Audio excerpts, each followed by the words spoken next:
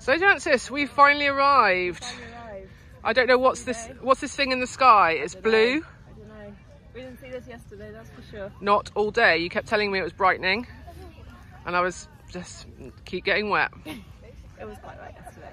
Anyway, here we are. We're a good hour and a half before the start of the cross country, so we're going to take advantage and look at some. You can't obviously walk the lines because the course is closed, but have a little look at some of the fences. So we're just going to walk this little loop and show you guys this coming up to the first water here. So this is fence 8, which is just a lovely straightforward brush on the upwards towards 9, and then you get into a really serious part of the course, and then we'll walk the loop and back down. Then you come back down over this fence over here. So we've been playing a game called Olympic Fences I Might Consider Jumping, and that is actually one of them because it's not very the only one. It might be the only one, but so far it's not very big, it's not very tall, it's not very wide. It's just a nice brush. Looks nice. Yeah. Right. I don't think there'll be any more, but let's go have a look. Let's go and have a look. Fence number 9. It's just the rails. But Pierre Le Goupil is very renowned. I've had a long discussion with a couple of different trainers about this who are top of their game. He loves an oxer off a turn. And this so they've just come off quite a sharp, like, pull, what's it called? Hairpin turn, no. And then just up to a big beefy solid oxer. So, up a little rise. But the thing about Olympics is it's not 5-star level, is it? It's just the 4-star level, so it won't be huge. It looks big enough to me. But it is related to the next thing. Yeah, because we've got the water coming up, and it's a very he wants you to expand over the oxer, and then you've got a very short, well, more than like a related distance, but you know it's going to come up very quickly as then the water, which then needs balance and control. Yeah. So this is fence 10A. I think it looks worse than it actually is. I don't think it looks too bad. You don't like ditches though, do you? It's quite a soft sized bridge, you know, it's only 115, 120 at max. The ditch isn't huge. But then you've got the straight route is out over the skinny, and then you turn in. Yeah, but it's quite a soft skinny in, not super. Yeah, depends what they're looking at. If they're looking at the crowd, and then the way out at sea is just there on the angle. So not super tricky for some of them, but enough. That's quite a sharp corner. Depends, you know, if you jump into the water a little bit overwhelmed, you've got to pick up your instinct and turn quickly, and that's quite, well, look at the corner from the other side, but it looks quite sharp to me. Yeah, and then if they don't come in off the skinny end, they've got the other alternative where you're going away from the crowd, so they've probably got less to look at. Anyway, we'll go round. So from a slightly different angle, as you can see, there are a lot of options.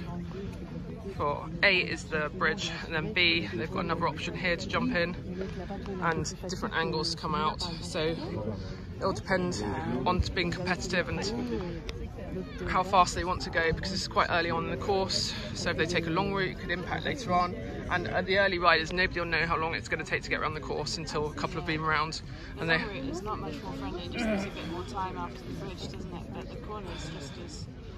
Yeah, see, you can see they've got very strategic placed grass, and that's what's going to make the angle on the corner more acute, whereas this one hasn't quite got it.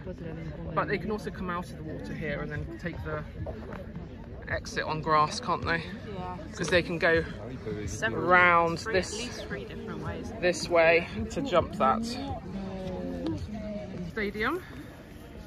And then we've got the fence here, so it's quite a tight angle.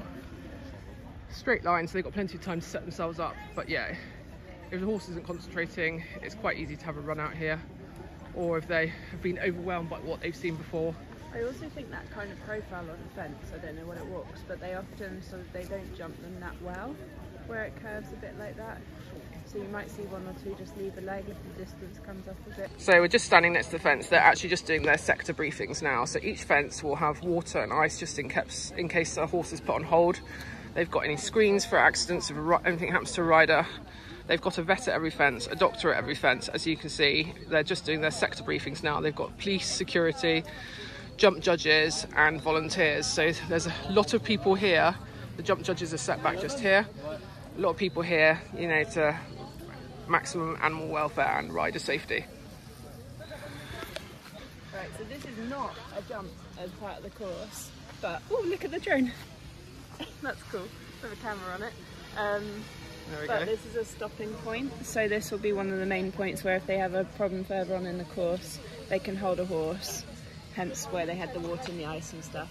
And then they can jump this jump if they want to before they get Go going on again. So if they've had a long hole particularly, you might want to just pop this fence. So it's not numbered, it's not flagged, it's just an option if you Want it. if you want it. I don't think anybody probably would, but it depends how long they've been standing around for.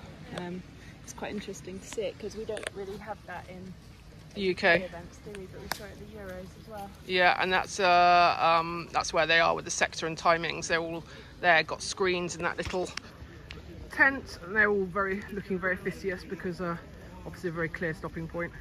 And then we can talk about it in a minute.